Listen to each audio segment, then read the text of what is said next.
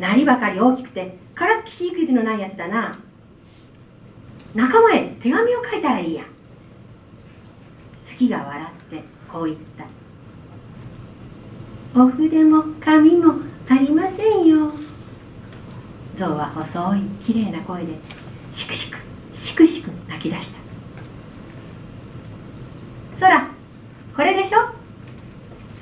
すぐ目の前でかわいい子供の声がした。象が頭を上げてみると、赤い着物の童子が立ってすずりと紙を捧げていた。象は早速手紙を書いた。童子はすぐに手紙を持って林を通り抜け山の象どもへ届けた。